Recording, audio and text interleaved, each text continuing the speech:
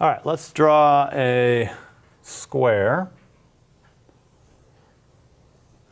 And let's say that we have the following. We have a Q1 right there, a Q2, a Q3, and a Q4.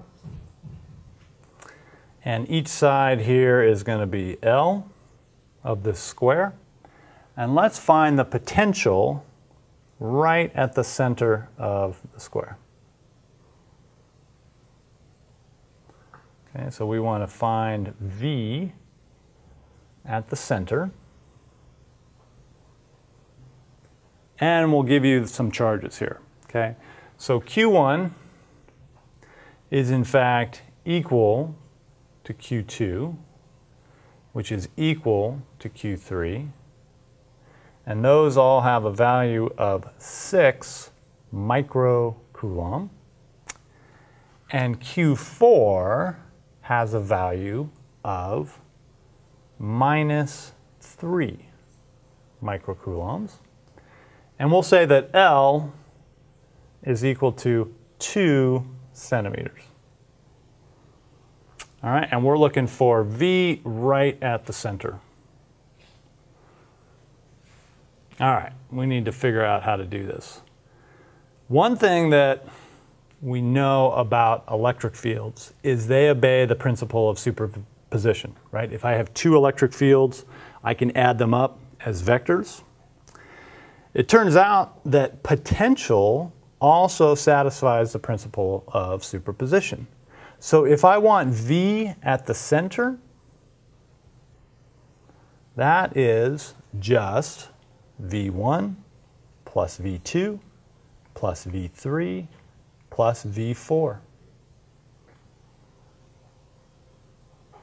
And we know what V is for a point charge. So V1 becomes KQ1 divided by R, where this distance here is R. V2 is KQ2 over R. V3 is KQ3 over R. And V4 is KQ4 over R. We know all the Q's. We can probably figure out what the R's are, but we also can call this thing just Q, and we'll say that that Q is equal to 6 microcoulombs, and therefore we can simplify this quite a bit. This first one just becomes KQ over R, and then we have KQ over R, and a third, and then the fourth one is the only one that's different. And so this whole thing becomes 3 KQ over R, and we can even simplify this a little bit more, right? We have 3 of those KQ, now let's leave it like that for now. 3 KQ over R plus KQ4 over R. Okay, we know K, we know the Q's, we need to figure out R. What is R? Well, R is the distance from the center to any one of these edges. And so if I think about a triangle right here, this side of the triangle is L over 2. This side of the triangle is L over 2. And so we have R squared equals L over 2 squared plus L over 2 squared, which is 2L squared over 4, which is L squared over 2. And so R, in fact, just becomes L over root 2. Okay, and now we have all those numbers and we can plug it in here and try it out. So let's do that. We've got a K over R out in front, and then we have 3Q plus Q4, And let's make some room up here and we'll plug in some of these numbers. And you might have to remind me of these numbers, but. Okay, so we said that the potential at the center was K over R, 3Q plus Q4.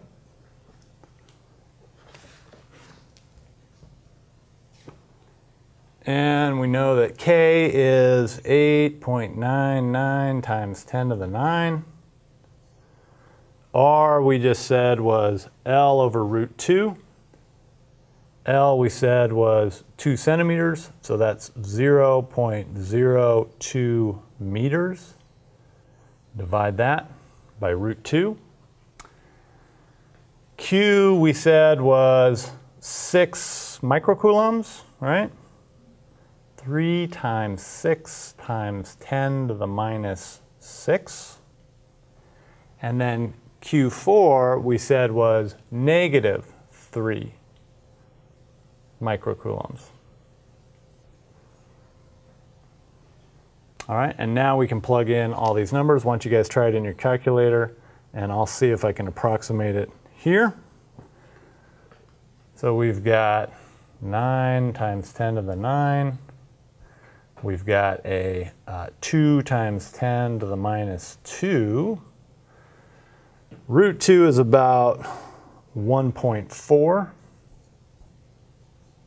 Put that right there. And then we have 18 minus 3 is 15 times 10 to the minus 6. So let's see what we get. We get 9 times 15 is 135. So 135, that 1.4 is going to come up top. We've got a times 10 to the 3 up top. And then we still have that 2 times 10 to the minus 2 down there. And what do we get? 135 times 1.4, that's got to be about 200. And 200 divided by 2 is 100. So I have 100 there, I have 3 there, so that's a 10 to the 5. And then I have a 10 to the minus 2. So I'm going to say this has got to be around 10 to the 7. Did anybody run in their calculator and get a number? Okay, so the actual answer is 9.53 times 10 to the 6, which is pretty close to our guess, right? Because this is almost 10, and that would make this thing 10 to the 7. 9.53 times 10 to the 6, and we're asking about V, right? V is volts. Okay, there is 9.53 times 10 to the 6 volts at the center of this square.